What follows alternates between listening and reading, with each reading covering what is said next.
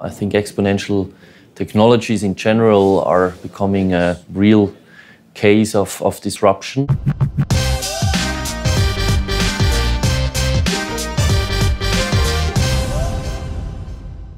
In this video, you are going to learn which technologies will shape the future and what Marc's main criteria are for investing. Marc Bernegger is a serial web entrepreneur and fintech investor. He co-founded Usgang.ch and Amiando, was awarded as a global technology pioneer by the World Economic Forum. Marc has been active as a fintech investor since 2010, bought his first bitcoins in 2012, and is fascinated by the opportunities this new asset class has to offer.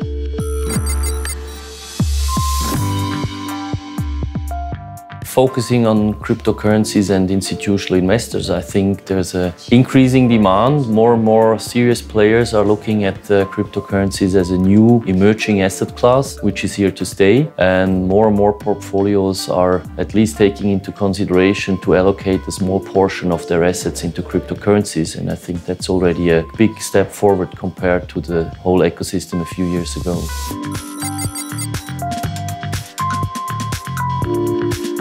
I think exponential technologies in general are becoming a real case of disruption. Everybody talks about disruptive technologies, but I rather talk about exponential technologies. And when we look at the development of other exponential technologies in the past, I think it's something we already saw in the early days of the 20th century, now just in a far more accelerated way.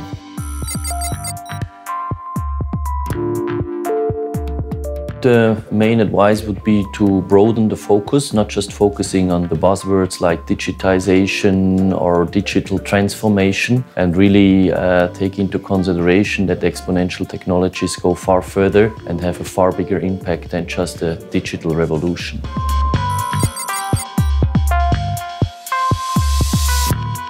As an export-oriented nation where we mainly have our brains as capital and no other traditional commodities, we always have to be in front of new developments, and I think Switzerland is very well positioned to also export these new exponential technologies and behaviors to other markets.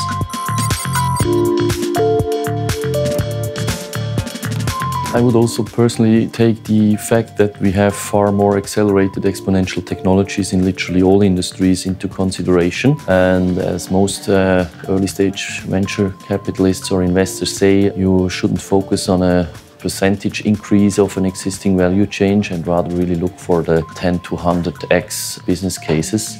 So really an incremental change of existing value chains and business cases.